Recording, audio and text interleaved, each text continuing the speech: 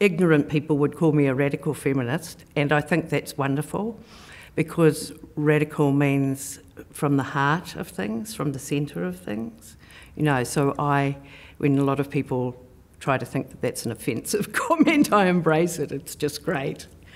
People try to trip you up and say, are you a feminist? And I say, of course I am. Of course I believe in gender equality. And there's still that stigma, and there's still that thing where they think feminism is man-hating, and immediately women who have voices, women who are proud to break down the barriers and become engineers and to become boxers and stuff, are considered not women anymore. And it's really disheartening.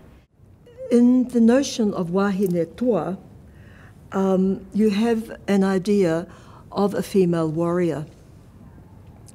We have always been warriors. Lots of young women think somehow we're not in an iteration, that the revolution is over.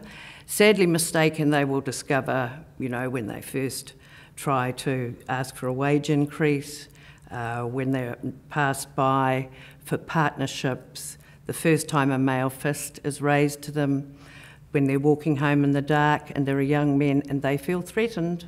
Women are 50% of the population. We should have 50% of the MPs. In fact, we've only got 30%, and it's been like that for the last 20 years. I'm sure Kate Shepherd would be horrified to see where we've come here in the 21st century. Another thing that hasn't changed is the invisibility of all unpaid and voluntary work and all household work. Overwhelmingly, this affects women. If political leaders are going to exclude women or ignore them, they do so at their own peril, and they will fail. Women are a powerful voting bloc. In my family, women are definitely equal. In other families, definitely not. As a country, I don't think so. Women need to have the power. Women don't want war, they want peace. Women don't want more children, they want more for the children that they actually have. And you put women in charge, and I tell you, we'll have world peace, and we'll have happy families and communities.